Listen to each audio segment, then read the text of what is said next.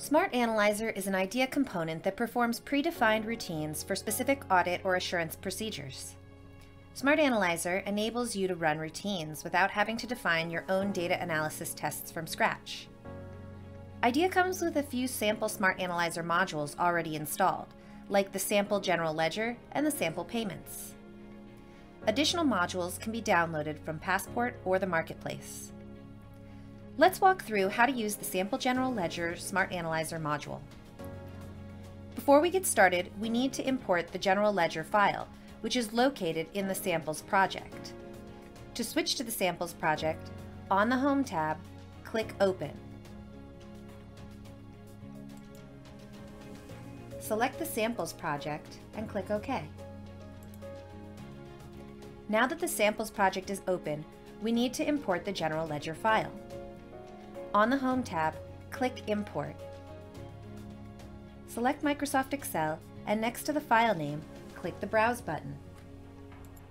Select General Ledger and click Open. Then click Next.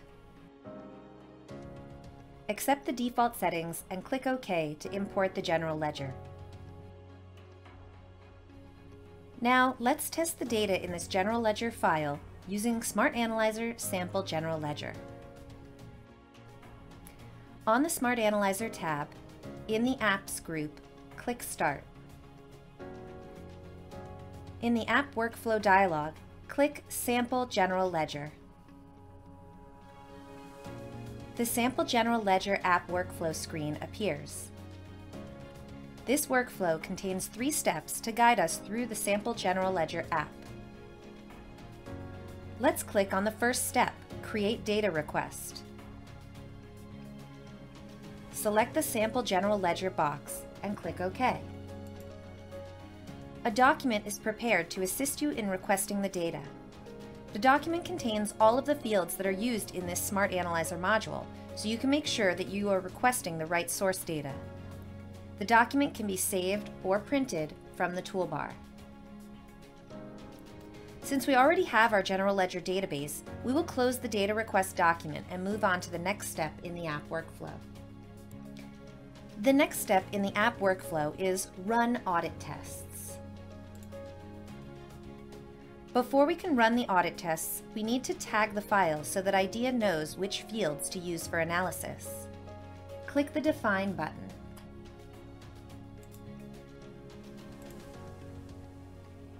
In the Define Tags dialog box, we will select Amount for the first field.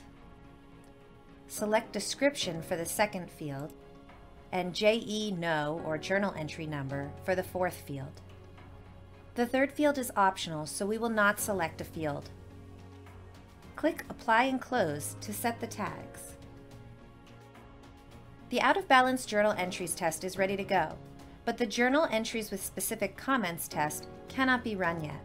The input column says Required, meaning our input is needed before the test can be run. Click Required. In order to run the journal entries with specific comments test, we need to provide the words we are looking for.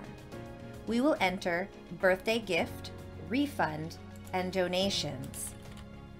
We can specify whether we want the test to also find empty comments and whether the keyword search should be case sensitive.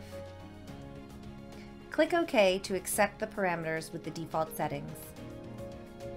Both tests are ready to run. You can check one or both checkboxes, or on the Home tab, click Select All with Ready Status. Then click the Run button. IDEA is running the tests. When the tests finish running, close the Select and Run Audit Test dialog to return to the App Workflow screen. Now we will analyze the audit test results. Click on the out-of-balance journal entry test. We can see all out-of-balance journal entries and click on the number of records to view the individual entries for that journal entry number. These preview windows can be saved to a database for further examination, or we can click Done. To return to the test results, click Results and Reporting. Now, click on Journal Entries with Specific Comments. we can see all the journal entries containing the words we specified in the test parameters. Click Results and Reporting again. Let's create a report of the test results. Check the boxes for the 2 tests, and on the Home tab, in the Reporting group, click Create. Enter the details for the report and click OK. A report is generated with the results of the audit tests. This report can be saved or printed and shared with non-IDEA users. Save the report and then close it. Close the Results and Reporting window. We have completed the steps for the sample General Ledger SmartAnalyzer module. Close the app workflow screen to return to IDEA.